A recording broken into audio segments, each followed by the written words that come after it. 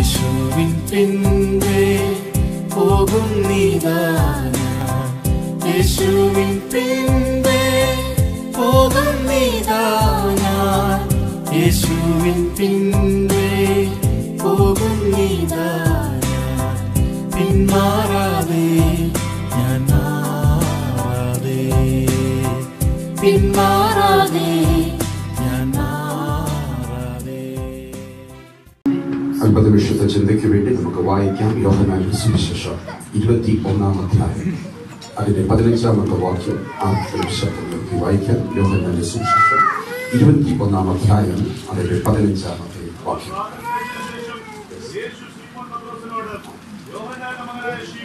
യോഹന്നാന്റെ മകനായ ശിമോനെ, നീ ഇവരിൽ അധികമായി എന്നെ സ്നേഹിക്കുന്നുവോ എന്ന് ചോദിച്ചു. അതിന് അവൻ, ഉവ്വ് കർത്താവേ, എനിക്ക് നിന്നോട് പ്രിയമുണ്ട് എന്ന് നീ അറിയുന്നുവല്ലോ എന്ന് പറഞ്ഞു. നമ്മുടെ കണ്ണുകൾ ഒരു നിമിഷം അടയ്ക്കാം. ദൈവസന്നിധിയിൽ നമുക്ക് പ്രാർത്ഥിക്കാം.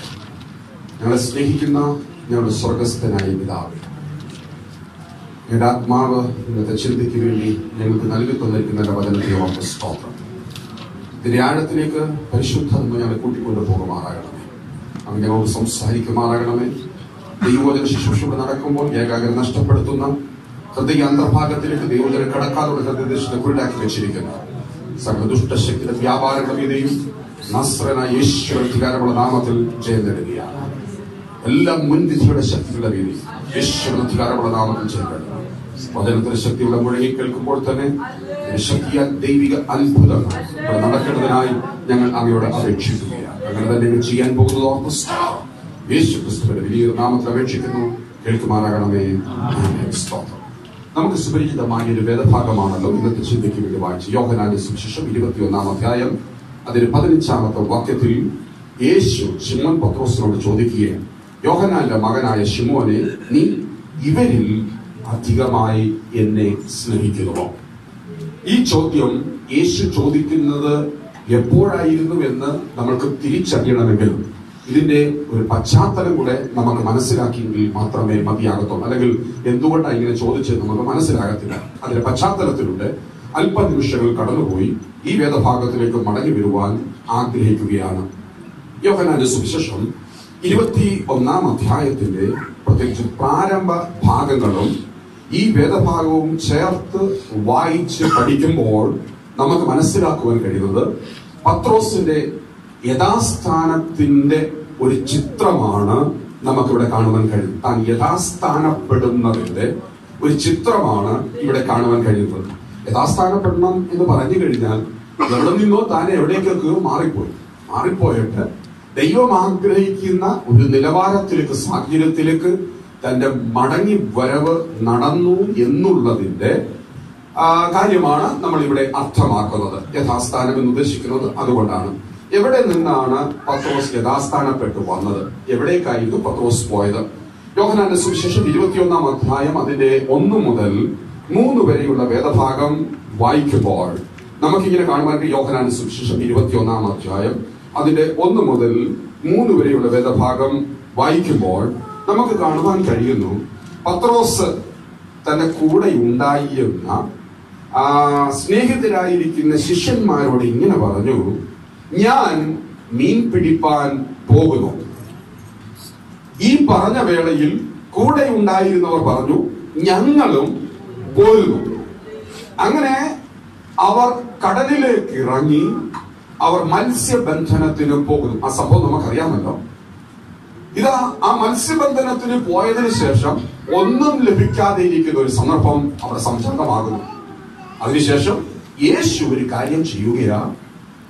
അവരുടെ വിഷയത്തിന് പരിഹാരം നൽകിക്കൊടുത്ത് വിടുതൽ കൊടുത്തതിന് ശേഷം അവരോട് സംസാരിക്കുന്ന ഒരു ഭാഗമാണ് നമ്മളിവിടെ വായിച്ചത്. നീ ഇവരിൽ അധികമായി എന്നെ സ്നേഹിക്കുന്നു. ഇത്രയും പറഞ്ഞു വിട്ടാൽ മതിയാകത്തില്ല.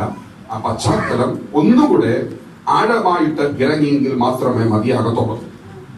ഇവിടെ നമ്മൾ കാണുന്നത് പത്രോസിന്റെ നേതൃത്വത്തിൽ പിന്മാറിപ്പോയവരുടെ ഒരു മത്സ്യബന്ധനത്തിന്റെ ഒരു ചിത്രമാ നമുക്ക് 21 ആദ്യ ഭാഗങ്ങളിൽ കാണാൻ കഴിയുന്നത്. ഇതാ ഗലീല കടലിന്റെ, ഇവിടെ നമ്മൾ കാണാൻ കഴിയുന്നത് 21 കാണാൻ കഴിയുന്നു തിബരിയാസ്. ഗലീല കടലിന്റെ മറ്റൊരു പേരാണ് തിബരിയാസ് എന്ന് പറയുന്നത്. യേശു എന്തിനായിരുന്നു പത്രോസിനെ ആക്കിയിരുന്നത്? പണ്ട് പത്രോസ് മത്സ്യബന്ധനം നടത്തുന്നവരായിരുന്നു. എന്നാൽ ദൈവം അവരോട് പറഞ്ഞു, ഇനി മുതൽ നീ മത്സ്യത്തെ പിടിക്കുന്നവനല്ല, നീ ആരെ പിടിക്കുന്നവരാ? മനുഷ്യരെ പിടിക്കുന്നവരാണെന്ന് പറഞ്ഞ് അവനെ വിളിച്ചുകൊണ്ട് ആക്കി വെച്ചിരുന്ന സ്ഥാനത്ത് നിന്നും താൻ പിന്മാറി വീണ്ടും എവിടേക്ക് പോയി? മത്സ്യബന്ധനത്തിന് പോയി, ഇല്ലേ? പടകും വലയുമായിട്ട് താൻ യാത്ര ചെയ്തു. അതിനെക്കുറിച്ച് നമ്മൾ ഒത്തിരി പ്രസംഗങ്ങൾ കേട്ടിട്ടുള്ളത് കൊണ്ട് ഒരു ആവർത്തന വിരസത ഉണ്ടാകാതിരിക്കാൻ അതിൽ കൂടുതൽ നിൽക്കുവാൻ ഞാൻ ആഗ്രഹിക്കുന്നില്ല. എന്നാൽ അതിനെക്കുറിച്ച് ചില ആത്മീയ അർത്ഥങ്ങൾ ഒന്ന് പറയുവാൻ ആഗ്രഹിക്കുകയാണ്. ഇവിടെ ഈ പിന്മാറ്റത്തിന്റെ ചിത്രം നാം ഇവിടെ കാണുമ്പോൾ ഇതിനകത്തെ ഒന്നാമത്തെ പ്രതി ആരാ? പത്രോസ് തന്നെ. തുടക്കമിട്ടത് പത്രോസാണ്. നേതാവും പത്രോസാണ്. പത്രോസ് പറഞ്ഞു, ദൈവമാക്കി മനുഷ്യനെ പിടിക്കുവാൻ ആക്കി വെച്ചിരിക്കുകയാണെങ്കിലും ഞാനിപ്പോൾ എന്തിനു പോവുക? മീൻ പിടിക്കാൻ പോവുക. Praise Lord. പത്രോസിന്റെ നേതൃത്വത്തിലുള്ള ഒരു പിന്മാറ്റം. മൊത്തത്തിൽ നാം ഒരു കാര്യം മനസ്സിലാക്കുക, ഒരു നേതാവിന്റെ മാർഗം പിശകിയാൽ അത് അനുയായികളെയും ബാധിക്കും. മനസ്സിലാകുമോ? ഒരു നേതാവിന്റെ മാർഗം പിശകിയാൽ അത് അനുയായികളെയും ബാധിക്കും. ഒന്നുകൂടെ പറഞ്ഞുതരാം. ഒരു പാസ്റ്റർക്ക് പിശകിയാൽ ആ സഭ മുഴുവനും കുഴപ്പത്തിലാണ്. അതേപോലെ നമ്മെ ഏതെല്ലാം ശുശ്രൂഷകൾ, ഏതെല്ലാം മേഖലകളിൽ ആരെല്ലാം ആക്കി വെച്ചിരിക്കുന്നുവോ അവിടെ പിശക് സംഭവിച്ചാൽ അത് മറ്റുള്ളവരെ കൂടെ ബാധിക്കുമെന്ന് മറന്നുപോകരുത്. പത്രോസിനോട് ഒരു പിശക് സംഭവിക്കുകയാ, അത് മറ്റുള്ളവരെയും എന്ത് ചെയ്യുന്നു? ബാധിക്കുകയാണ്. പത്രോസിന്റെ പിന്മാറ്റം മറ്റുള്ളവരെയും ബാധിക്കുന്നത് നമുക്ക് കാണുവാൻ കഴിയുന്നു. 7 ശിഷ്യന്മാർ ചേർന്നാണ് മീൻ പിടിക്കുവാനായിട്ട് പോകുന്നത്. Praise the Lord, hallelujah. എന്തുകൊണ്ട് ഇവർ മത്സ്യബന്ധനത്തിന് പോയത്? കഴിഞ്ഞ ആഴ്ചയിൽ വിവിധ സ്ഥലങ്ങളിൽ ഇത് ചർച്ച ചെയ്യപ്പെട്ടു, ചിന്തിച്ചു. ഇവിടുത്തെ ഉപവാസ പ്രാർത്ഥനയിൽ ഇതേ വിഷയം തന്നെ കടന്നു വന്നു. അൽക്കോറിൽ നടന്ന മീറ്റിംഗിൽ ഇത് കടന്നു വരികയാക്കി വന്നു. ചില ഭവനങ്ങളിൽ പ്രാർത്ഥനയായിരുന്ന സന്ദർഭത്തിൽ ദൈവത്തിന്റെ ആത്മാവിനെ ഇടപെട്ടു. ആ ദൂതിൽ നിന്നുകൊണ്ട് തന്നെയാണ് ഇതിവിടെ സംസാരിക്കുന്നത്. എന്തുകൊണ്ടാണ് അവർ പിന്മാറി വീണ്ടും മത്സ്യബന്ധനത്തിന് പോയത്? നമ്മൾ പഠിക്കുമ്പോൾ നമുക്ക് മനസ്സിലാക്കുവാൻ കഴിയുന്നത്, ജീവിതത്തെ കുറിച്ചുള്ള ചിന്ത അവരെ വല്ലാതെ ഭരിച്ചു. ജീവിതത്തെ കുറിച്ച് എങ്ങനെ ജീവിക്കും? കർത്താവ് പറഞ്ഞു, ഞാൻ നിങ്ങളെ മനുഷ്യരെ പിടിക്കുന്നവരാണെന്നൊക്കെ പറഞ്ഞ് ഇവരെ വിളിച്ചു കൊണ്ടുവന്നുവെങ്കിലും ചില ദിവസങ്ങളിൽ ക്രിസ്തുവിന്റെ സാന്നിധ്യം അക്ഷരാർത്ഥത്തിൽ അവർക്ക് തിരിച്ചറിയാൻ കഴിയാത്ത ചില ശൂന്യതയുടെ അനുഭവങ്ങൾ, തോന്നുമാറുള്ള അനുഭവങ്ങൾ അവരുടെ ജീവിതത്തിൽ വന്നപ്പോൾ അവർക്കാകെ അങ്കലാപ്പായി. ഇനി എങ്ങനെ നമ്മൾ ജീവിക്കുന്നത്? ഇനി എങ്ങനെ മുമ്പോട്ട് പോകുന്നത്?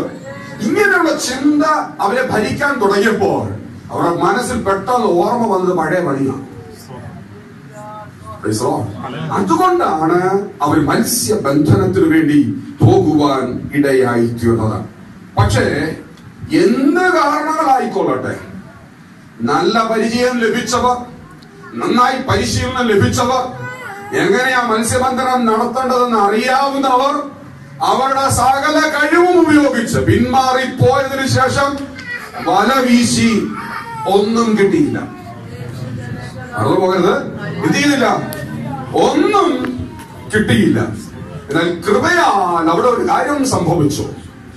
ഒറ്റ ദിവസം കൊണ്ട് തന്നെ അവർക്ക് മനസ്സിലായി, പിന്മാറിപ്പോയി എവിടെ വലയിട്ടാൽ എന്ത് കിട്ടത്തില്ല? ഒന്നും കിട്ടത്തില്ല. എന്നാൽ ആ ശിഷ്യന്മാരെ ഓർത്ത് ഞാൻ ദൈവത്തിന് സ്തോത്രം അർപ്പിക്കുക. എന്നാൽ ശിഷ്യന്മാർക്ക് ഒരു ദിവസം കൊണ്ട് അത് മനസ്സിലായെങ്കിലും 10, 30, 40 കഴിഞ്ഞിട്ട് നമുക്ക് ഇപ്പോഴും മനസ്സിലായിട്ടില്ല. നിങ്ങൾ എന്നോടൊപ്പം ഉണ്ടോ? Praise the Lord, hallelujah. എന്നിട്ട് നമ്മൾ കിടന്ന് അധ്വാനിക്കും, നമ്മൾ കിടന്ന് വല വീശുകയും, നമ്മൾ കിടന്ന് അധ്വാനിച്ച് എത്ര ചെയ്തിട്ടും ഒന്നും ബാക്കിയില്ല, ഒന്നും ബാക്കിയില്ല. Praise the Lord. എന്നാൽ അവർക്ക് ഒറ്റ ദിവസം കൊണ്ട് മനസ്സിലായി, ഈ പോക്ക് പോയാൽ എങ്ങും ചെല്ലത്തില്ലെന്ന് ആകെ പരിഭ്രമിച്ചിരിക്കുന്ന ആ സന്ദർഭത്തിൽ അവർക്കൊന്നും പിടിപ്പാൻ കഴിഞ്ഞില്ല. നാം ഒരു കാര്യം മനസ്സിലാക്കുക, ദൈവം അനുവദിക്കുന്നില്ലെങ്കിൽ നമുക്കൊന്നും ലഭിക്കത്തില്ല. നമ്മൾ എത്ര മിടുക്കന്മാരാണെങ്കിലും, എത്ര കഴിവുള്ളവരാണെങ്കിലും, എത്ര പ്രാപ്തരാണെങ്കിലും, എത്ര വിദ്യാഭ്യാസമുള്ളവരാണെങ്കിലും, നമുക്ക് വാക്ചാതുര്യമുണ്ടെങ്കിൽ ദൈവം അനുവദിക്കുന്നില്ലെങ്കിൽ നമുക്കൊന്നും ലഭിക്കത്തില്ല. കഴിഞ്ഞ ദിവസം ഞാൻ അവിചാരിതമായിട്ട് അൽപ്പുറം പോയപ്പോൾ അവിടെ ഒരു സഹോദരൻ എന്റെ വൈഫിന്റെ ഒരു ബയോഡാറ്റ എല്ലാം എന്റെ തന്നു. എന്നോട് പറഞ്ഞു, പാസ്റ്ററെ എവിടെങ്കിലും ഒരു ജോലി ഉണ്ടെങ്കിൽ പറഞ്ഞു കൊടുക്കണം. ഞാൻ ആ കുഞ്ഞിന്റെ ബയോഡാറ്റ എടുത്തിട്ട് ഞാനൊന്ന് എന്റെ തന്നതാ. ഞാനത് പരിശോധിച്ചു നോക്കി. SSLCക്ക് കേരളത്തിലെ നല്ലൊരു സ്കൂളിൽ നിന്ന് ഏറ്റവും ഉന്നത വിജയം നേടിയ കുഞ്ഞ്. എനിക്ക് തോന്നുന്നു എല്ലാത്തിനും A+ ആണ്.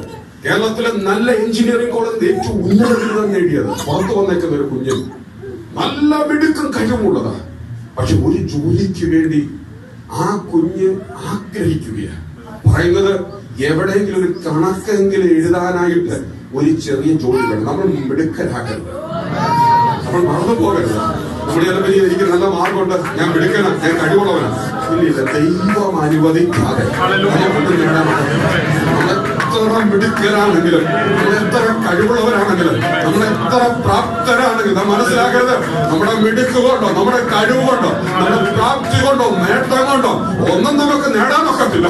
നമുക്ക് നേടാൻ ഒക്കുമ്പോൾ ഒറ്റ സ്ഥാനമേ ഉള്ളൂ, ദൈവസന്നിധിയിൽ താഴുക, മുട്ടുമടക്കുക, ദൈവം ഉത്തരം തന്നെങ്കിലേ ഉള്ളൂ. ഇവിടെ നമുക്ക് കാണാൻ കഴിയുന്നത് ഇവർ വളരെ കഷ്ടപ്പെട്ട് വലയിറക്കി, എന്നാൽ ഒന്നും അവർക്ക് ലഭിച്ചില്ല. എന്നാൽ നമ്മൾ ഇതിൽ നിന്നൊരു ആത്മീയ യാഥാർത്ഥ്യം മനസ്സിലാക്കണം. ഒരു ദൈവവൈദ്യന്റെ ജീവിതത്തിൽ എല്ലായ്പ്പോഴും വിജയമാകണമെന്നില്ല. എന്നാൽ ചില സന്ദർഭത്തിൽ ഉണ്ടാകുന്ന പരാജയം ഒരു വലിയ വിജയത്തിന് മുഖാന്തരമാണെന്നു കൂടിയുള്ളത് നാം മറന്നുപോകരുത്. ചില സന്ദർഭത്തിൽ ഒരാത്മീയന്റെ ജീവിതത്തിൽ ഉണ്ടാകുന്ന പരാജയം അവന് എന്നും തകർത്തു കളയാനുള്ളതല്ല, വലിയ ഒരു വിജയത്തിന് മുൻകുറിയാണെന്നുള്ളത് മറന്നുപോകും. പത്രോസിന്റെ ജീവിതത്തിൽ അന്ന് രാത്രി ദൈവം ഒരു പരാജയത്തിലൂടെ കടത്തിവിട്ടു. അന്ന് ആ പരാജയം സംഭവിച്ചില്ലായിരുന്നുവെങ്കിൽ അവൻ കർത്താവിന് വേണ്ടി കാണത്തില്ലായിരുന്നു. ചില പരാജയങ്ങൾ ദൈവം വരുന്നത് നിന്നെ നശിപ്പിക്കാനല്ല. ചില രോഗങ്ങൾ നിന്റെ ജീവിതത്തിൽ വരുന്നത് നിന്നെ നശിപ്പിക്കുവാനല്ല. ചില നഷ്ടങ്ങൾ നിന്റെ ജീവിതത്തിൽ വരുന്നത് നിന്നെ നശിപ്പിക്കുവാനല്ല. നീ പ്രതീക്ഷിച്ച പലതും നിനക്ക് ലഭിക്കാതെ ഇരിക്കുന്നത് നിന്നെ നശിപ്പിക്കാനുള്ളതല്ല. ദൈവത്തിനോട് സ്നേഹമില്ലാഞ്ഞിട്ടല്ല, വലിയൊരു വിജയത്തിലേക്ക് നിന്നെ കൊണ്ടെത്തിക്കുന്നതിനുള്ള ദൈവിക പദ്ധതിയാണ് അതെന്നുള്ള യാഥാർത്ഥ്യം നാം മറന്നുപോകരുത്. ചില പരാജയങ്ങൾ നിന്നെ ദൈവത്തോട് അടുപ്പിക്കുന്നു. എന്തായാലും ഇവരുടെ ആ പതറി നിൽക്കുന്ന അവസ്ഥ കണ്ടിട്ട് കർത്താവ് പറഞ്ഞത് എന്താ പറഞ്ഞത്? അവരോട് പറഞ്ഞത്, നിങ്ങൾ എന്ത് ചെയ്യുക? വല വീശുക. എവിടെയാ? എവിടെ വല വീശാൻ പറഞ്ഞത്? വലത്ത് ഭാഗത്ത് വല വീശുവിൻ. ഉടനെ എന്ത് ലഭിച്ചു? പെരുത്ത മീൻകൂട്ടം ലഭിച്ചു. പെരുത്ത മീൻകൂട്ടം. കർത്താവിന്റെ സ്ഥാനത്ത് നമ്മളല്ല ആയിരുന്നെങ്കിൽ നമ്മൾ എന്തോ പറഞ്ഞത്. കഴിഞ്ഞ ദിവസം ഞാൻ ആ ദൂതൊന്ന് പങ്കുവെച്ചിട്ട് ഒന്നുകൂടെ റിപ്പീറ്റ് ചെയ്യാ. ഇവരോടൊക്കെ പറഞ്ഞത് കേൾക്കാതെ എടുത്തിയാടി കിടന്ന് അനുഭവിക്കട്ടെ, ഇതല്ലേ നമ്മൾ പറയത്തുള്ളൂ. ആണോ? എത്ര തവണ പറഞ്ഞു ഈ പരിപാടിക്ക് പോകരുത്, ഈ പരിപാടിക്ക് പോകരുത് അല്ലേ? പറഞ്ഞിട്ടും അനുസരിക്കാതെ പിന്നെ എന്ത് ചെയ്തേക്കുക? വലയും പടകും എടുത്തോണ്ട് ഇറങ്ങിയേക്കുക. ഇവനൊക്കെ അനുഭവിക്കണം, കുറച്ച് പഠിക്കട്ടെ നമ്മൾ പറയത്തുള്ളൂ. പക്ഷെ കർത്താവ് അത് ചെയ്തോ? ഇല്ല. നമ്മുടെ ദൈവം കരുണയുള്ളതാണ്. നമ്മുടെ ദൈവം കരുണയുള്ളതാണ്. വീശാൻ പറഞ്ഞു, അതിനകത്ത് എന്ത് ചെയ്തു? പെരുത്ത മീൻകൂട്ട. ദൈവത്തിന്റെ കരുണയെ ഓർത്ത് ഞാൻ ദൈവത്തിന് സ്തോത്രം പറഞ്ഞു. ഇതാ നമ്മുടെ ആയുധം. എന്താന്ന് മനസ്സിലായില്ല? അത് മനസ്സിലായോ? ഇങ്ങനെ വരുമ്പോ നിലവിളിക്കും, ദൈവം എന്ത് ചെയ്യും? ഉത്തരം തരും. പിന്നെ നമ്മൾ പഴയ വിളിക്കും. എന്നോടൊപ്പം ഉണ്ടോ? ഇങ്ങനെയുള്ള പ്രതിസന്ധി വീണ്ടും വരും. നമ്മൾ കരയും, അല്ലെങ്കിൽ സങ്കടപ്പെടും. കരുണയുള്ള ദൈവം കരുണയോടെ പ്രവർത്തിക്കും. പിന്നെ നമ്മൾ പഴയ വിളിക്കും. പക്ഷേ അവര് പിന്നെ അതിലേക്ക് നീങ്ങാതെ യഥാർത്ഥ വിശ്വാസത്തിന്റെ ചുവടുകൾ വെക്കുവാൻ ദൈവം അവർക്ക് ശക്തി പകർന്നു. Praise the Lord. Hallelujah, hallelujah, hallelujah. എന്നാൽ എന്നെ സന്തോഷിപ്പിച്ച ഒരു കാര്യം 21-9 വാക്യത്തിൽ കാണാൻ കഴിയുന്നുണ്ട്. ഈ പത്രോസും കൂടെ ഉണ്ടായിരുന്ന ശിഷ്യന്മാരും കരയിലേക്ക് വന്നപ്പോൾ അവർ അവിടെ കാണുന്നത് അവർ തീക്കനലും അതിന്മേൽ വച്ചിരിക്കുന്ന അപ്പവും കണ്ടു. അല്ലെ, മീൻ വച്ചിരിക്കുന്നതും അപ്പവും കണ്ടു. തമ്പുരാൻ ഇവരോട് പറഞ്ഞത്, കുഞ്ഞുങ്ങളെ പോയി ചെന്ന് എന്ത് ചെയ്യാൻ? മനുഷ്യരെ പിടിക്കാൻ. മാത്രമല്ല, ഈ കരയിലേക്ക് വരുന്നതിന് മുൻപ് തന്നെ യേശു അതിനു മുമ്പ് അവർക്ക് പ്രത്യക്ഷമായപ്പോൾ അവരോട് പറയുന്നുണ്ട്, നിങ്ങൾ ഇവിടേക്ക് തന്നെ പോകാനാ പറഞ്ഞേക്കുന്നത്. അവർ അറിഞ്ഞോ അറിയാതെ ആ സെയിം കരയിൽ എത്തിയേക്കുന്നത്. പക്ഷെ അവിടെ വന്നപ്പോൾ അവരൊരു കാര്യം കാണുകയാണ്. എന്താ കണ്ടത്? കരന്മേൽ വച്ചിരിക്കുന്ന മീനും അപ്പവും കണ്ടു. ഒറ്റ വാക്കിൽ ഞാൻ പറയാം, നീ കടലിൽ പോയി ഇല്ലായിരുന്നെങ്കിലും, നീ വല വീശി ഇല്ലായിരുന്നെങ്കിലും, നീ അധ്വാനിച്ചില്ലായിരുന്നെങ്കിലും, നിനക്ക് വേണ്ടിയിട്ടുള്ള ആര് കരുതിയിട്ടുണ്ടായിരുന്നു? കർത്താവ് കരുതിയിട്ടുണ്ടായിരുന്നു. പലപ്പോഴും നമ്മുടെ കണ്ണ് അങ്ങോട്ട് എത്തുന്നില്ല കേട്ടോ. നമ്മുടെ കണ്ണ് ആ വിശ്വാസത്തിലേക്ക് എത്തുന്നില്ല. അവിടെ പരാജയം. നീ അധ്വാനിച്ചിട്ട് നേടാമെന്ന് നീ കരുതണ്ട. ദൈവം നിന്നോട് കൽപ്പിച്ചപ്പോഴെങ്കിൽ നീ പോയാൽ മതി.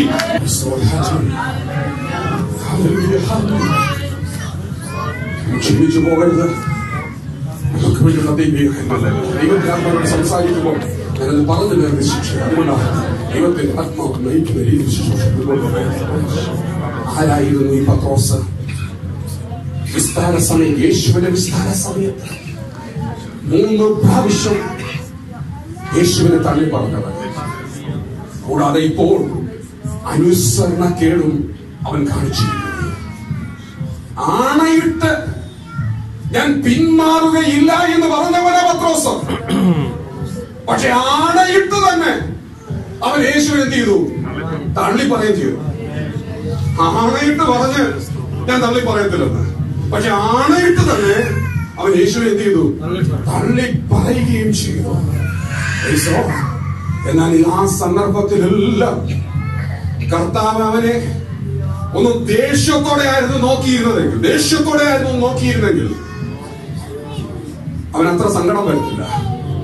പക്ഷെ അവൻ തള്ളിക്കളയുമ്പോഴും അവൻ മാറിപ്പോകുമ്പോഴും ഇവനെ ഞാൻ കണ്ടിട്ടില്ല, ഇവനെ ഞാൻ അറിയത്തില്ലെന്ന് പറഞ്ഞുകൊണ്ട് യേശുവിനെ തള്ളിക്കളഞ്ഞു പോകുമ്പോഴും കരുണാർദ്രമായ നോട്ടം മാത്രമാ ദൈവം പത്രോസിനെ നോക്കിയത്. അത് കണ്ടിട്ട് അവന്റെ ഹൃദയം തകർന്നുപോയി. ഈ പകൽവേളയിൽ നീ തള്ളിക്കളയുമ്പോൾ, നീ പാപവഴിയിലൂടെ സഞ്ചരിക്കുമ്പോൾ, ദൈവത്തിന് അകന്നകന്ന് പോകുമ്പോൾ, നിന്നെ ശിക്ഷിക്കാതെ നിന്നോട് കരുണയോടെ പെരുമാറുന്ന, നിന്നോട് കൃപ തോന്നി പെരുമാറുന്ന ഈ ദൈവത്തിന്റെ കൃപ നീ ഒന്ന് ഈ പകൽവേള തിരിച്ചറിഞ്ഞത് എത്രയോ നന്നായിരുന്നു. ഒരു മടക്കയാത്ര ദൈവം ആഗ്രഹിക്കുകയും ഒരു മടങ്ങി വരവ് ദൈവം ആഗ്രഹിക്കുകയും. നമ്മുടെ ദൈവം സ്നേഹമുള്ളവനാ, നമ്മുടെ ദൈവം കരുണയുള്ളവനാ. ഈ പത്രോസിനോട് യേശു തുടർന്ന് സംസാരിക്കുകയാണ്. എനിക്ക് തോന്നുന്നു നമ്മൾ തീർച്ചയായിട്ടും ഒരു സ്റ്റോറി ക്രിയേറ്റ് ചെയ്താണ്. ആ സ്റ്റോറിയുടെ ഏറ്റവും അവസാനം ഒരു ക്ലൈമാക്സ് ഉണ്ട്.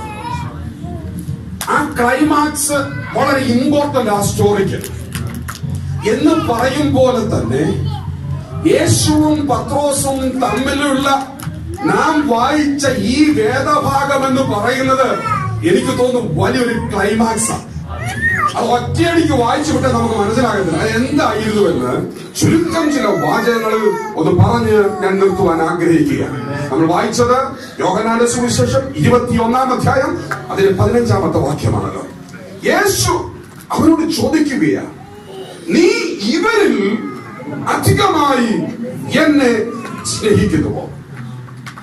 ഇവരിൽ അധികം എന്നുള്ള പദം വിശുദ്ധ വേദപുസ്തകത്തിൽ മലയാളത്തിൽ അങ്ങനെ എഴുതിയിരിക്കുമ്പോൾ നമ്മൾ അതിന്റെ മൂലഭാഷയൊന്ന് പഠിച്ചാൽ ഇവരിൽ എന്നതിന് പകരം ഇവയിൽ എന്നാ കാണാൻ കഴിയുന്നത്. ഇവയിൽ അധികമായി നീ എന്നെ സ്നേഹിക്കുന്നുവോ എന്ന് പറഞ്ഞാൽ നിന്റെ മുൻപിൽ നിൽക്കുന്ന വലയാകാം, പടകാകാം, മനുഷ്യരാകാം, സ്നേഹിതരാകാം, ബന്ധുക്കളാകാം, ആരുമായിക്കൊള്ളട്ടെ, അവരെക്കാൾ അധികമായി നീ എന്നെ സ്നേഹിക്കുന്നുവെന്ന് ദൈവം ചോദിച്ചു. ഈ പകൽവേളയിൽ ഇവിടെ ഇരിക്കുന്ന ഓരോ വ്യക്തി ജീവിതങ്ങളും നേരെ ഈ ചോദ്യം ഉയർന്നു വരികയാണ്. ഇവിടെ പ്രഭാഷണം നടത്തിക്കൊണ്ടിരിക്കുന്ന എന്റെ നേരെ ഈ ചോദ്യം ഉയർന്നു വരികയാണ്. എല്ലാറ്റിനേക്കാളും ഉപരിയായി നീ യേശുവിനെ സ്നേഹിക്കുന്നു. സ്നേഹിക്കുന്നു എന്നുള്ള പദം വളരെ ഇമ്പോർട്ടന്റ് ആണ്. അവിടെ യേശു ഈ പത്രോസിനോട് ചോദിക്കുന്നത് നീ എന്നെ സ്നേഹിക്കുന്നു എന്ന് ചോദിക്കുമ്പോൾ ആ സ്നേഹിക്കുന്നുവോ എന്നുള്ളതിന് അവിടെ ഉപയോഗിച്ചിരിക്കുന്ന പദം എന്ന് പറയുന്നത് അഗാപ്പെ എന്ന. അഗാപ്പെ മറ്റൊരു പദമല്ല യേശു ഉപയോഗിച്ചത്. അഗാപ്പെ എന്ന് പറയുമ്പോൾ നീ എന്നെ സ്നേഹിക്കുന്നു, സ്നേഹം എന്നുള്ളതിന് യേശുവോട് ഉപയോഗിച്ച പദം അഗാപ്പെ എന്ന. അഗാപ്പെ എന്ന പദത്തിന്റെ അർത്ഥം ആഴമായ, ത്യാഗസന്നദ്ധമായ, പ്രതിജ്ഞാബദ്ധമായ ഒരു സ്നേഹം നിനക്ക് എന്നോടുണ്ടോ എന്നാ ചോദിച്ചത്. വെറും സ്നേഹമല്ല, പേരിനുള്ള സ്നേഹമല്ല, കൂട്ടായ്മയ്ക്കുള്ള സ്നേഹമല്ല, പ്രതിജ്ഞാബദ്ധമായ ആഴമായ ഒരു സ്നേഹം നിനക്ക് എന്നോടുണ്ടോ? ഈ പകൽവേളയിൽ ചില ഹൃദയങ്ങളോട് ദൈവത്തിന്റെ ആത്മാവ് സംസാരിക്കുകയാണ്. അങ്ങനെ ഒരു സാഹചര്യത്തിലാണോ നാം ആയിരിക്കുന്നത്? എന്നാൽ പത്രോസ് ഒത്തിരി ആള് മാറിപ്പോയി. കാരണം പണ്ട് എന്നെ കേട്ടാലും ഉടനെ എടുത്തടിച്ച് മറുപടി പറയുന്നവൻ, മാത്രമല്ല സത്യം ചെയ്യുന്നവൻ, പ്രതിജ്ഞ ചെയ്യുന്നവൻ, ഇതൊക്കെയാ പത്രോസ്. പക്ഷെ ഇവിടെ യേശു ചോദിച്ചപ്പോ പത്രോസ് പഴയ ആളല്ല. പത്രോസ് നല്ല പക്വതയുള്ള ഒരാളായി മാറി. പത്രോസ് തീരുമാനിച്ചു ഇനി എടുത്തിയാടി ഒന്നും ഞാൻ എന്ത് ചെയ്യത്തില്ല, മറുപടി പറയത്തില്ല.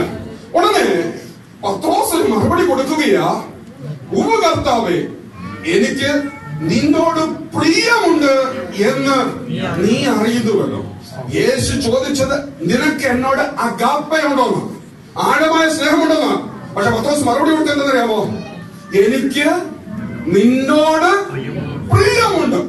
ഈ പ്രിയം എന്നുള്ളതിന് പൗലോസ് അവിടെ ഉപയോഗിച്ച പദം എന്ന് പറയുന്നത് ഫിലിയോ എന്ന. ഫിലിയോ, ആ ഫിലിയോ എന്ന് പറയുന്നത് ആഴമായ സ്നേഹമല്ല, ത്യാഗോചരമായ സ്നേഹമല്ല, ആഴത്തു നിന്നുള്ള സ്നേഹമല്ല. കേവലം എനിക്ക് നിന്നോടൊന്നുണ്ട് തട്ടിക്കുട്ടി ഒരു മറുപടി പറയുമ്പോൾ ഒരു നിസാര വാക്യം പറഞ്ഞു എനിക്ക് നിന്നോട് സ്നേഹമുണ്ട്, നീ അറിയുന്നില്ല. ആ പദം ആഴത്തിൽ നിന്നുള്ളതല്ല, നിസ്സാരമായ ഒരു സ്നേഹം. കാരണം നേരത്തെ ആരെങ്കിലും പത്രോസ് പറഞ്ഞില്ലേ അയ്യോ എനിക്കുണ്ടെന്ന്. പക്ഷേ ഇപ്പോൾ പത്രോസ് ഓരോ പദവും സൂക്ഷിച്ചാ പറയുന്നത്.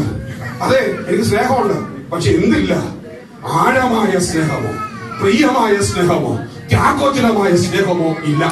ഉടനെ രണ്ടാമത് യേശു വീണ്ടും അവരോട് ചോദിക്കുകയാ 16ാമത്തെ വാക്യത്തിൽ, യോഹന്നാന്റെ മകനായ ശിമോനെ നീ എന്നെ സ്നേഹിക്കുമോ? സെക്കൻഡ് ക്വസ്റ്റ്യൻ, യോഹന്നാന്റെ മകനായ ശിമോനെ നീ എന്നെ സ്നേഹിക്കുന്നു? വീണ്ടും ചോദിക്കുക, നിനക്ക് എന്നോട് ആഴമായ സ്നേഹമുണ്ടോ? ഞാനൊരു കാര്യം ഈ പകൽവേളയിൽ ദൈവത്തിന്റെ ആത്മാവെന്നോട് ഞാൻ വിളിച്ചു പറയാം. നമുക്ക് ദൈവത്തോട് ആഴമായ സ്നേഹമുണ്ട്. ഒരാൾ നമ്മുടെ സ്നേഹം കാണാൻ കൊതിക്കുന്നുണ്ട്. ഒരാൾ നമ്മുടെ സ്നേഹത്തിന്റെ ആഴം തിരിച്ചറിയുന്നുണ്ട്. ഒരാൾ നമ്മളെ എത്രത്തോളം സ്നേഹിക്കുന്നുവെന്ന് കണക്ക് നോക്കിക്കൊണ്ടിരിക്കുന്നുണ്ട്. അത് മറ്റാരുമല്ല, നമ്മുടെ കർത്താവാണ്. എന്നാൽ മറ്റൊരു കാര്യം കൂടെ ഞാൻ നിങ്ങളോട് പറയട്ടെ. നിങ്ങൾ നിങ്ങളുടെ ഭർത്താവിനെ സ്നേഹിച്ചാൽ, നിങ്ങൾ നിങ്ങളുടെ ഭാര്യയെ സ്നേഹിച്ചാൽ, നിങ്ങൾ നിങ്ങളുടെ മക്കളെ സ്നേഹിച്ചാൽ, അവരൊന്നും ഒരുപക്ഷെ നിങ്ങളുടെ സ്നേഹത്തിന്റെ ആത്മാർത്ഥതയും ആഴവും അവർക്ക് മനസ്സിലാകത്തില്ല. ചില പ്രതികൂല സാഹചര്യങ്ങൾ വരുമ്പോൾ നിമിഷ നേരം കൊണ്ട് അവർ ആ സ്നേഹത്തെ മറക്കും.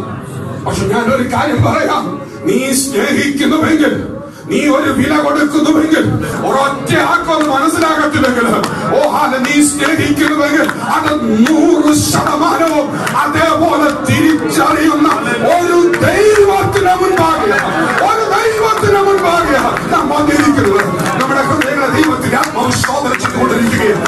ദൈവവുമായി ഒരു ആഴമായ സ്നേഹം നമുക്കുണ്ടാകട്ടെ. വീണ്ടും മൂന്നാമത്, ഞാൻ എത്രയും വേഗം നിർത്തുവാൻ ആഗ്രഹിക്കുക. മൂന്നാമത് വീണ്ടും യേശു ചോദിക്കുകയാ. അതിന്റെ 16-ാമത്തെ വാക്യത്തിൽ ഇങ്ങനെ കാണാൻ കഴിയുന്നു. മൂന്നാമതും അവനോട്, യോഹന്നാന്റെ മകനായ ശിമോനെ, നിനക്ക് എന്നോട് പ്രിയമുണ്ടോ? ആദ്യത്തെ 2 തവണയും യേശു പത്രോസിനോട് ചോദിച്ചു, നിനക്ക് എന്നോട് അഗാപ്പയുണ്ടോ, ആഴമായ സ്നേഹം? ഒന്ന് ചോദിച്ചു, അവൻ ശരിയായ മറുപടി പറഞ്ഞില്ല. രണ്ടാമത് വീണ്ടും ചോദിച്ചു, അവൻ ശരിയായ മറുപടി പറയുന്നില്ല. മൂന്നാമത് യേശു ഒരു കാര്യം ചെയ്തു. ഈ പത്രോസ് പറഞ്ഞ പ്രിയമുണ്ടെന്നുള്ള പദം പത്രോസ് എടുത്തു, യേശു എടുത്തു. നേരെ തിരിഞ്ഞു. യേശു അവിടെ മൂന്നാമത്തെ ചോദ്യത്തിൽ അഗാപ്പ എന്നല്ല ഉപയോഗിച്ചത്, പകരം ഫിലിയോ, നിനക്കെന്നോട് പ്രിയമുണ്ടോ എന്ന് ചോദിച്ചു. എന്ന് പറഞ്ഞാൽ ലോകത്തിൽ സാധാരണ ഉണ്ടാകുമ്പോൾ ഒരു സ്നേഹം, നിനക്ക് എന്നോടുണ്ടോ, നിനക്ക് എന്നോടുണ്ടോ? യേശു അത് തിരിച്ചു ചോദിച്ചു. അത് കേട്ടപ്പോ ഞാൻ പറയുന്നത്, ആ സ്നേഹങ്ങൾ തമ്മിൽ കൂട്ടി അടുപ്പിക്കുന്ന ഒരു സന്ദർഭമാണ്. അകന്നു പോയതിനെ അടുപ്പിക്കുന്ന ഒരു സന്ദർഭമാണ്. യേശു ഫിലിയോ, ആ പദം അവിടെ ഉപയോഗിക്കുക. സാധാരണത്തെ കൂട്ടെങ്കിൽ നിനക്ക് എന്നോട് സ്നേഹമുണ്ട്. ഈ പദം അങ്ങോട്ട് ചെന്നപ്പോ അവന്റെ ചങ്ക് പിടച്ച്, അവന്റെ ഹൃദയം പിടച്ച്. ഹല്ലേലൂയ. അഗാപ്പെ അഗാപ്പെ എന്ന് പറഞ്ഞുകൊണ്ട് എന്നെ സ്നേഹിക്കുന്ന യേശു, അഗാപ്പെ വെളിപ്പെടുത്തിയ യേശു, ഈ യേശുവിന് അതേപോലെ ഒരു വില തിരിച്ചു കൊടുക്കാൻ എനിക്ക് കഴിയുന്നില്ല തിരിച്ചറിവ് വന്നവൻ യേശു ഇതേ പദമെടുത്ത് ചോദിച്ചപ്പോൾ അവിടെ കാണാൻ കഴിയുന്നത്, അവൻ വിങ്ങാൻ തുടങ്ങി, അങ്ങ് വിങ്ങി പൊട്ടാൻ തുടങ്ങി, അവൻ കരയാൻ തുടങ്ങി, അവൻ നിലവിളിക്കാൻ തുടങ്ങി. അവന്റെ സത്യം അതേപോലെ തുറന്ന് അവൻ ഉറക്കം വിളിച്ചു പറയുകയാ. എന്താണ് അവൻ വിളിച്ചു പറഞ്ഞത്?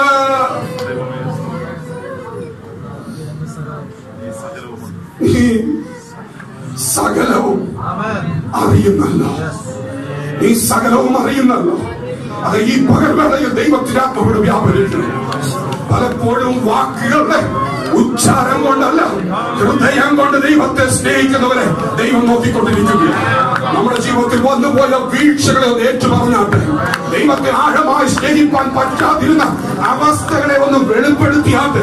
നമ്മുടെ ഉള്ള അവസ്ഥ ദൈവം തുറന്നു പറഞ്ഞാട്ടെ. പലപ്പോഴും തീരുമാനങ്ങൾ എടുത്തിട്ടുള്ളവനാ ഞാൻ, മാറിപ്പോകേണ്ടെന്ന് പറഞ്ഞവനാ, പക്ഷെ വിദൂരതയുടെ സഞ്ചരിച്ചവനാ എന്നുള്ളത് ദൈവസ്ഥലത്തും ഏറ്റുപറയാൻ തയ്യാറാണോ? പത്രോസ് അത് ഏറ്റുപറയുമ്പോൾ യേശുവിന് ഓരോ സന്ദർഭത്തിലും അവനോട് പറയാനുള്ളത്, നീ എന്റെ ആടുകളെ മേയ്ക്കുക, നീ എന്റെ ആടുകളെ പരിപാലിക്കുക. സമർപ്പിക്കുന്നവരെ ദൗത്യമേൽപ്പിക്കുന്ന ദൈവമായി ദൈവം, തെറ്റുകളെ ഏറ്റുപറയുന്നവന് വേണ്ടി പ്രവർത്തിക്കുന്ന ദൈവമായി ദൈവം. ദൈവത്തിന്റെ സ്നേഹത്തിന്റെ ആഴത്തിലേക്ക് ഈ പകൽവേളയിൽ ഒരു മടക്കയാത്ര, യഥാസ്ഥാപനത്തിലേക്ക് ഒരു മടക്കയാത്ര, യഥാസ്ഥാനത്തേക്ക് ഒരു മടക്കയാത്ര, ഒരു യഥാസ്ഥാനത്തേക്ക് ഒരു മടക്കയാത്ര ഈ പകൽവേള ദൈവം ആഗ്രഹിക്കുന്നു. നീ ഇവരിലധികമായി എന്നെ സ്നേഹിക്കുന്നു എന്ന് ദൈവം ചോദിക്കുന്നു. ആ ചോദ്യം നമ്മുടെ നേരെ നീണ്ടുവരികയാണ്. മറ്റാരുമല്ല ചോദിക്കുന്നത്, ദൈവാത്മാവിന്റെ നിറവിൽ ദൈവത്തിന്റെ ആത്മാവ് നമ്മൾ ചോദിക്കുന്നു, നിന്നെ ഇത്രത്തോളം സ്നേഹിച്ച ദൈവത്തെ നീ സ്നേഹിക്കുന്നുവോ? നീ സ്നേഹിക്കുന്നുവോ? ലോകത്തെക്കാൾ ഉപരിയായി, സാഹചര്യങ്ങളെക്കാൾ ഉപരിയായി, ചുറ്റുപാടുകളെക്കാൾ ഉപരിയായി, ഭൗതിക നേട്ടങ്ങളെക്കാൾ ഉപരിയായി, ലോകത്തിലെ സ്ഥാനമാനങ്ങളെക്കാൾ ഉപരിയായി ദൈവത്തെ സ്നേഹിക്കാൻ ഒരു സമർപ്പണം, ഒരു സമർപ്പണം, ഒരു സമർപ്പണം, ഒരു സമർപ്പണം ദൈവം ആഗ്രഹിക്കുന്നു. ഏൽപ്പിച്ചു കൊടുത്താട്ടെ, തുറന്ന് ഏറ്റുപറയാട്ടെ, ഒന്ന് മാറിട്ട് കടഞ്ഞാട്ടെ, ഒന്ന് മാറിട്ട് കടഞ്ഞാട്ടെ. ദൈവ സ്നേഹത്തിൽ അകന്നു പോകുന്ന അനുഭവത്തിൽ ഒരു മടക്കയാത്ര, ഒരു മടക്കയാത്ര ഈ പകൽവേളയിൽ ദൈവത്തിന്റെ ആത്മാവ് ആഗ്രഹിക്കുന്നു. സമഗ്രമായ ദൈവത്തിൽ നമ്മെ താഴ്ത്തി സമർപ്പിക്കാം. ഞങ്ങളെ സ്നേഹിക്കുന്ന ഞങ്ങളെ സ്വർഗസ്ഥനായ പിതാവേ, തിരുപാതത്തിൽ ഞങ്ങൾ ഇതാക്കുന്നത് ഈ പകൽവേളയിൽ വിദൂരതയിലേക്ക് അകന്നു പോകാൻ ശ്രമിച്ചത് സ്നേഹം വലിച്ച് അടിപ്പിച്ചതോർത്ത് ഞങ്ങൾ നന്ദി നിന്റെ ഹൃദയത്തോടെ ഒരു ആത്മാർത്ഥമായ സ്നേഹം, ആഴമായ സ്നേഹം യാഗോചരമായൊരു സ്നേഹം ദൈവത്തോട് കാണിപ്പാൻ കൃപ പകരുമാറാകണം. ഞങ്ങൾക്കതിന് ശക്തിയില്ല, എന്നാൽ ഞങ്ങളുടെ ശക്തി ഞങ്ങൾക്ക് ആവശ്യമാണ്. ആ പത്രോസിന് മീതെ പകർന്നതുപോലെ പ്രതികൂലങ്ങളെ നിലവിൽ പിടിച്ചു നിൽക്കുവാൻ, ദൈവസ്നേഹത്തിന് ആഴമിട്ട് മാറിപ്പോകാൻ, അതിനോട് ചേർന്ന് ജീവിപ്പാൻ ഈ പകൽവേളയിൽ അങ്ങ് ഞങ്ങൾക്ക് ശക്തിയും കൃപയും തന്നാലും ലോകത്തിലെതിരേക്കാളും അങ്ങെ സ്നേഹിപ്പാൻ, പാതിലൂടെ സഞ്ചരിപ്പാൻ കൃപ പകർന്നാലും പ്രാർത്ഥനയും കേട്ടിരിക്കാൻ സ്തോത്രം. യേശു ക്രിസ്തുവിന്റെ വലിയ നാമത്തിൽ അപേക്ഷിക്കുന്നു, കേൾക്കുമാറാകണമേ.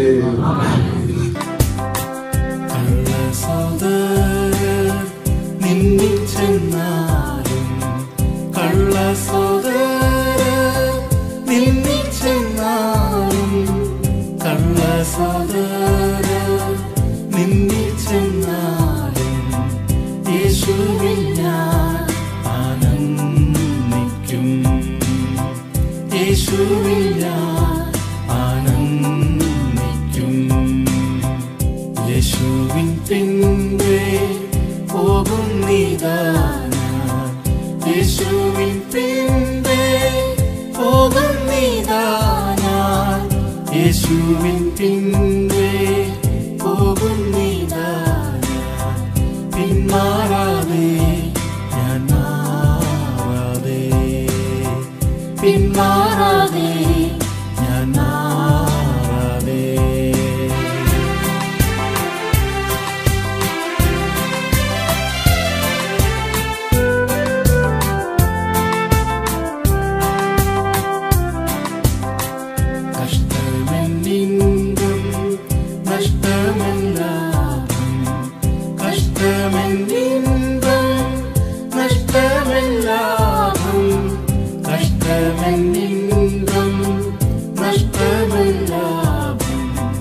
യേശുവത്രേ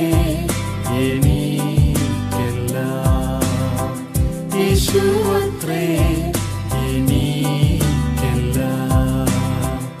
യേശുവിൻ പിൻപേ പോകുന്നിതാ ഞാൻ, യേശുവിൻ പിൻപേ പോകുന്നിതാ ഞാൻ, യേശുവിൻ പിൻപേ പോകുന്നിതാ ഞാൻ. പിന്മാറാതെ ഞാൻ മാറാതെ, പിന്മാറാതെ ഞാൻ മാറാതെ.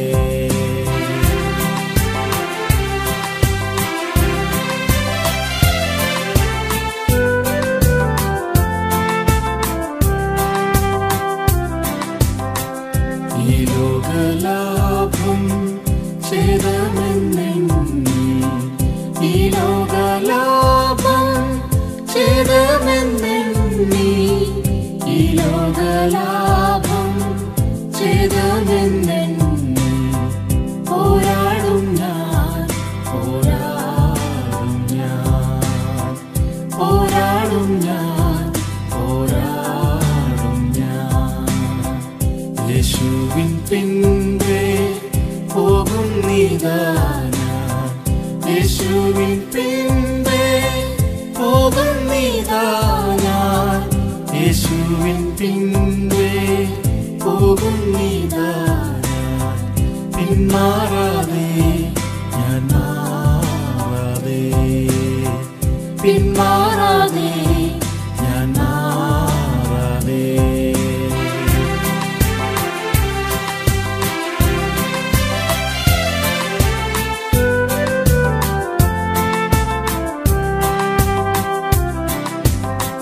ലോകമെൻ പിൻപേ ക്രൂശിന്റെ മുൻപേ, ലോകമെൻ പിൻപേ ക്രൂശിന്റെ മുൻപേ, ലോകമെൻ പിൻപേ ക്രൂശിന്റെ മുൻപേ. പിന്നോക്കാതെ ഞാൻ നോക്കാതെ, പിന്നോക്കാതെ ഞാൻ നോക്കാതെ. യേശുവിൻ പിൻപേ പോകുന്നിതാ ഞാൻ, യേശുവിൻ പിൻപേ പോകുന്നിതാ ഞാൻ, യേശുവിൻ പിൻപേ പോകുന്നിതാ ഞാൻ. പിന്മാറാതെ ഞാൻ പിന്മാറാതെ ഞാൻ മാറാതെ.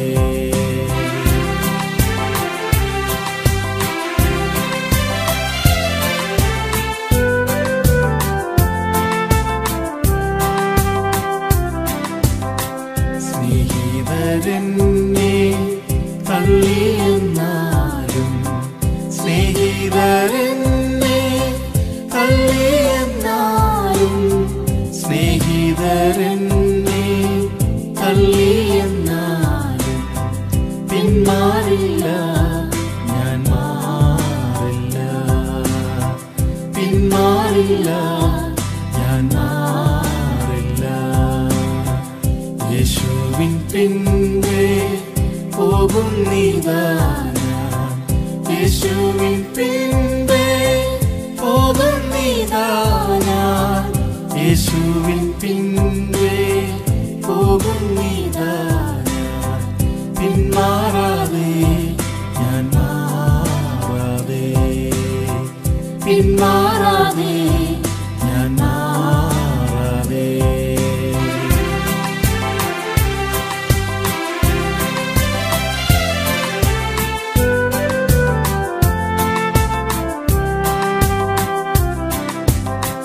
തൻവിളി കേട്ടു എല്ലാം ഞാൻ വിട്ടു, തൻവിളി കേട്ടു എല്ലാം ഞാൻ വിട്ടു, തൻവിളി കേട്ടു എല്ലാം ഞാൻ വിട്ടു.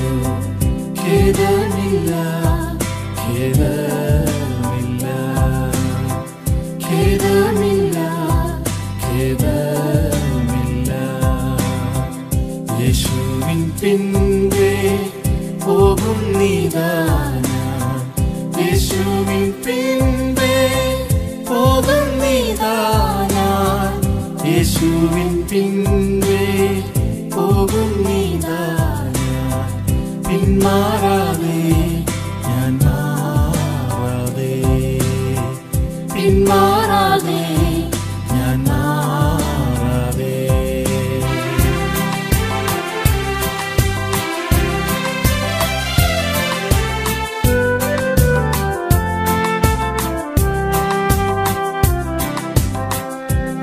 യേശുവെന്നാശ സിയോനെല്ലാക്ക്, യേശുവെന്നാശ സിയോനെല്ലാക്ക്, യേശുവെന്നാശ സിയോനെല്ലാക്ക്. പിന്മാറുമോ ഞാൻ മാറുമോ, പിന്മാറുമോ ഞാൻ മാറുമോ. യേശുവിൻ പിൻപേ പോകുന്നിതാ ഞാൻ, യേശുവിൻ പിൻപേ പോകുന്നിതാ ഞാൻ, യേശുവിൻ പിൻപേ പോകുന്നിതാ ഞാൻ. പിന്മാറാതെ